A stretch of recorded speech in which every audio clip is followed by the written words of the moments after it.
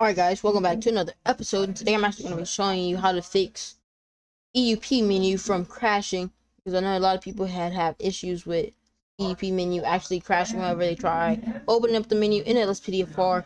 You might just say plugin LSPDFR has crashed just because you had opened up the EUP menu. So simply what you're going to want to do is go ahead and click the first link down below in the description, and you're gonna bring you to a site like this. It's gonna be Rage Native UI, and I feel like the reason, well, I don't really feel, but I know that the reason why EUP is crashing because your Rage UI, Native UI, is out of date, and the best way to fix it is by simply going down here, clicking the newest one, scroll down and click zip.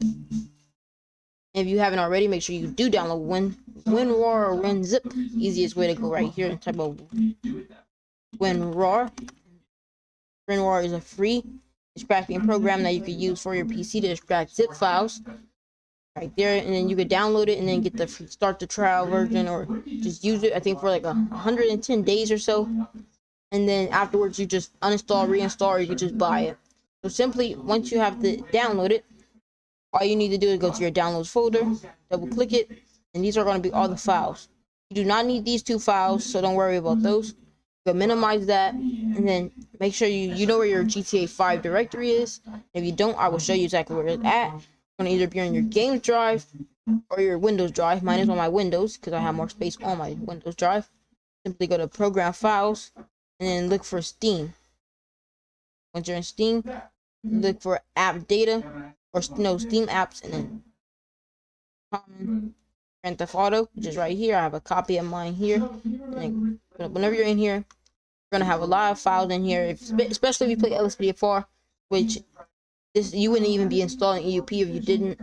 So simply, what you're gonna want to do is highlight.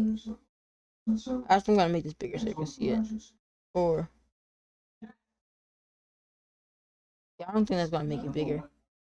So Rage Native UI and Rage Native UI.dll. Get both of those, the XML file and the .dll file.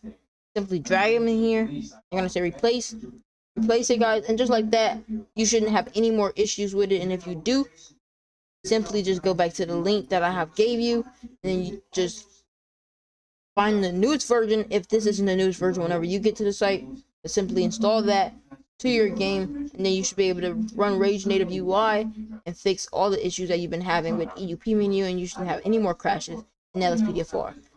That being said, guys, I'll see you guys in the next video. If you guys haven't already, make sure you do subscribe to the channel and like this video because it does take a lot to make. And also, I wanted to tell you guys that Warzone is right here. It's going to be coming to the channel, so stay tuned for that. Peace out.